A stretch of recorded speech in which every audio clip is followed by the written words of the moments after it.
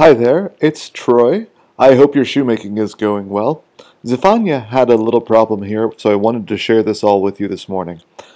If we take a look here, you'll see that there's this gray and darker gray cross-hatching pattern happening.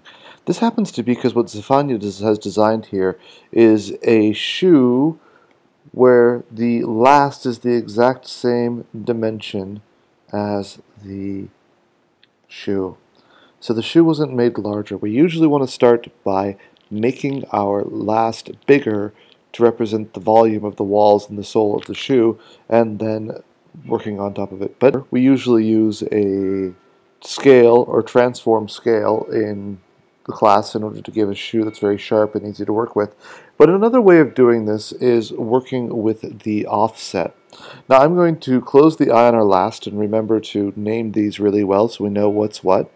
You'll notice that I've used make solid here several times, but that's one of the things we're going to need to do here as well. You'll notice that this shoe, we can see the insides, and the white is our outside color, and the red is our inside color. So what we need to do first here is edit make solid.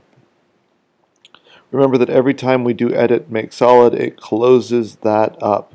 So if I close my eyeball on it, it'll go into invisible mode here, and that should show me exactly what the shoe is looking like in invisible mode. So you'll see it there. I can see that I have one outside shell. Everything looks good. So the next thing I want to do is make this larger. To do that, I'm going to go to Select. I'm going to press Control A or Command A, depending if you're on Mac or PC. Edit. And you'll notice that we have Offset right next to Extract and Extrude, which are very similar commands. Now what offset does is it literally tries to make this bigger by about 3 millimeters, or 5 millimeters here. 5 millimeters is just fine.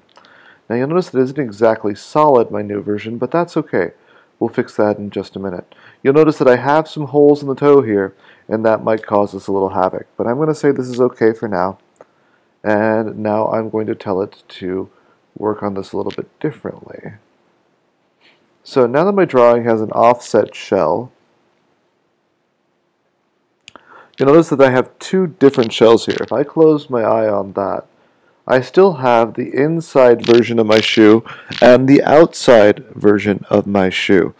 This is a very difficult problem for it because we have two different versions of the shoe at the moment. So one of the things that we can do here, if we come underneath Edit, is to separate the shells. What separate shells does is it tries to take all of the different places and different units and pull them apart. Now this worked okay, but you're going to notice that it gave me 4 different versions of that shell. That has to do with the craziness going on in the toe down here. So the first thing I'm going to need to do is to figure out which shell is which. Drawing 1 should be the outside. That's great. That's the one we're going to work with. The other 3, I'm just going to close the eyes on so we don't see them anymore. So I can work on my drawing shell. Just that one. You'll notice there's holes. You'll notice there's a few problems. So we usually do this the other way. But if I go make solid at this point, it should close these all up. Hopefully it won't crash. Sometimes with a lot of different holes, it will cause the program to crash. Came through pretty well here. You'll notice that there's now some artifacts, we like to call these, or these scars or areas that are a little bit different. Remember that we have our select smoothing tools and sculpting tools, excuse me, to work those out, so you can come in here and sculpt those out very easily. You'll notice that it has created a whole new layer here, so the 2 layers that interest us greatly at this point are the casual last and the drawing shell 1 solid. Now I usually come in here and change the name of this to shoe, so I know that that's my final shoe. I might want to keep these other layers around to do other things with later, or since I know that these 3 are kind of just different shells, I can just delete that. I always have my drawing shell to fall back on. Now, last step is to subtract the last from the shoe. So I'm going to turn the eyeball on the last back on. And this is, remember, a little trick that we have to do. First we have to click on the shoe and hold down the Shift key and click on the last. That means that we have the shoe and the last layer selected at this point. Now, it should give me the possibility to bool here, but you notice it has no Boolean option. That's because I'm in the Analysis menu. If I come back to the Edit menu here, when I have 2 things selected, it gives me bool. So make sure you're in the Edit menu and make sure that you have the 2 layers selected, but that you've selected the shoe first. If you accidentally select the last first, it's going to select the shoe from the last, and we'll be left with the ankle area up top here. Whereas if we do it this way, shoe, then last, you're saying take the shoe and subtract the last from it. So I'm just going to click Boolean difference. This is going to take a minute. Remember, this is usually pretty complicated math. And I'm going to scroll around, and I have a little bit of a problem here, but I'm going to go ahead and accept that and see if I can clean it up. You'll notice that sometimes when we bool things out, it doesn't subtract the inside very well. Well, this has to do with how shells are created and how it sees different objects. So I'm going to see if the program can let me select this, and once I have that together as one single shoe, if I come down here into invisible mode, it does a pretty good job at showing me exactly what's going on there. And for some reason it didn't carve it all the way out. And I wish that this didn't happen in MeshMaker, but again, MeshMaker is a free program, which makes it hard to use at times. So with that, I'm going to come back in here to separate shells with the shoe selected and the eyeball open. And it's going to tell me that it hasn't found any multiple shells. But I am going to try just selecting different objects here. Let me make sure that I'm not seeing the shoe. Nope, just the shoe.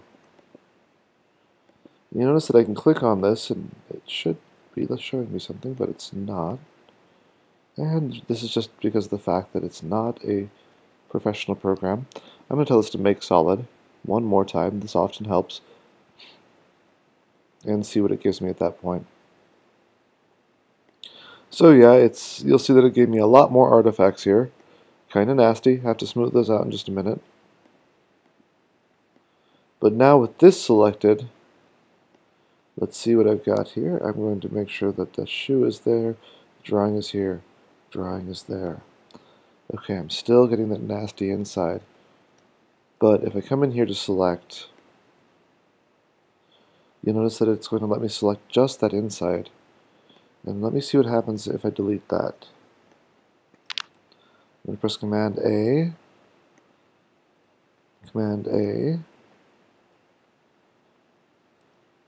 edit, erase, or let's discard it and see what happens here.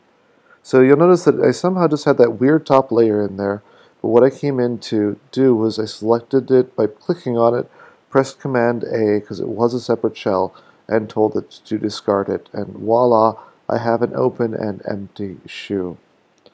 Now you'll notice that I have some pretty nasty artifacts here. The edges are not very nice. We call that nasty artifacts or difficulties with artifacts. So one of the things I'd probably want to do just to finish this shoe up before sending it to printing is to grab my sculpt tools, make sure I have my layer selected, and with my sculpt tools I would choose one of my 2 smooth brushes. Usually the shrink smooth works here, especially for these kind of dangly, hanging off pieces like we're seeing there. So I'm going to just bring my size down quite a bit and paint those out until they go away. And just a little bit of work here.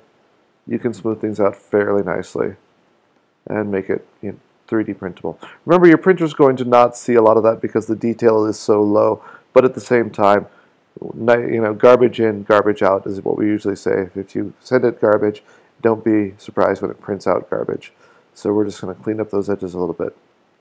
I hope this helps. I know that Boolean difference is not always the easiest thing to do, but remember tricks like make solid and selecting shells, and you'll probably get it down pretty pat. If you have any questions, let me know.